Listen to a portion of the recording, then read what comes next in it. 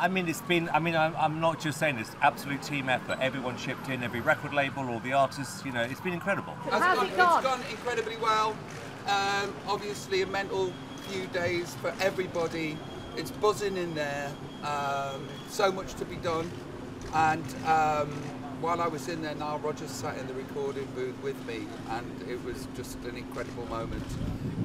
Everybody's giving their time, everybody's doing a brilliant job.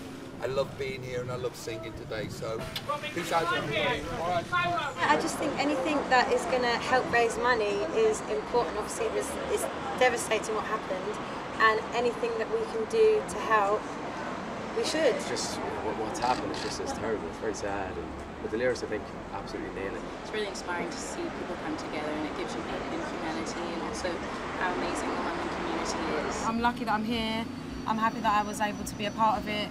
It's so important to use your voice in times like this, so yeah. It's heavy. I think everyone in here feels the same way. It's a heavy time, and the only thing that can make change is to not be afraid and to come together and to just love deeper. Unbelievable.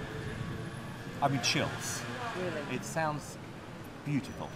Absolutely beautiful. I'm literally speechless. Better than you could have hoped. You don't want to celebrate this, but I mean, as what they've done collectively, it's remarkable. Hi. Oh my God! Sorry.